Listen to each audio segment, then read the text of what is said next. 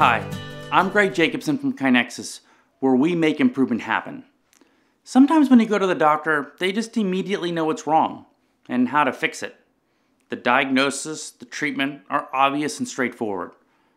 There are other times, though, when they have to investigate further, getting some labs or maybe an x-ray to help figure out what's going on. The same is often true with improvement work. Sometimes we just know. Other times we have to dig deeper. There are many process improvement ideas that can be considered just do-its. If there's a printer that's in a really inconvenient spot, just move it. If a change is low cost and low risk, meaning it's unlikely to cause any side effects, then just do it, and then observe to see if the change really addressed the underlying problem. Other changes require us to gather data to better gauge the impact of our change.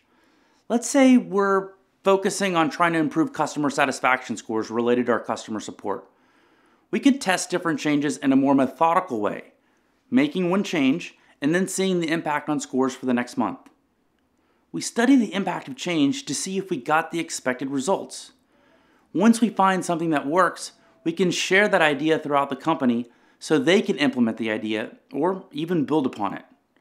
In process improvements, we are following a similar approach called the Pdsa cycle: plan, do, study, adjust. After planning and doing, understand the problem, and putting a change in place, we test to see if the change really worked. We don't assume.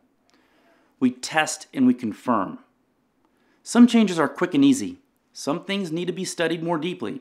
Either way, we have to properly evaluate the effect of our changes to see if they're really improvements or not.